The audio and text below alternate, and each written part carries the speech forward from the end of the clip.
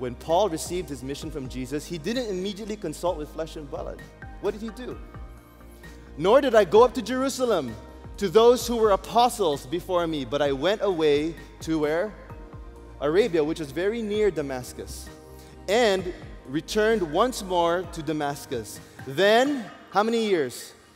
3 years later, I went up to Jerusalem to become acquainted with Cephas, who was Peter, and stayed with him 15 days. So how many years was the many days? 3 years. And when many days had elapsed, the Jews plotted together to do away with him. Isn't it amazing that Saul took time to get to know his new master? I wonder. I don't think many of us can take 3 years to spend time getting to know God, but can we take 15 minutes a day? Can you take 30 minutes a day to continue to get to know who your master is? The reason I believe Saul was so effective also, his intimacy with God was something else.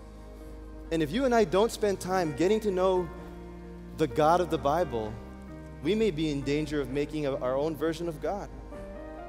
Get to know the God of the Bible. Spend time with Him. He is alive. Jesus is risen. That's what turned Paul's world around. That Jesus is really alive. And He speaks to you. He speaks to me through His Word. Will we listen? Will we take time? Is your relationship with God transformed? Have you experienced His transformation?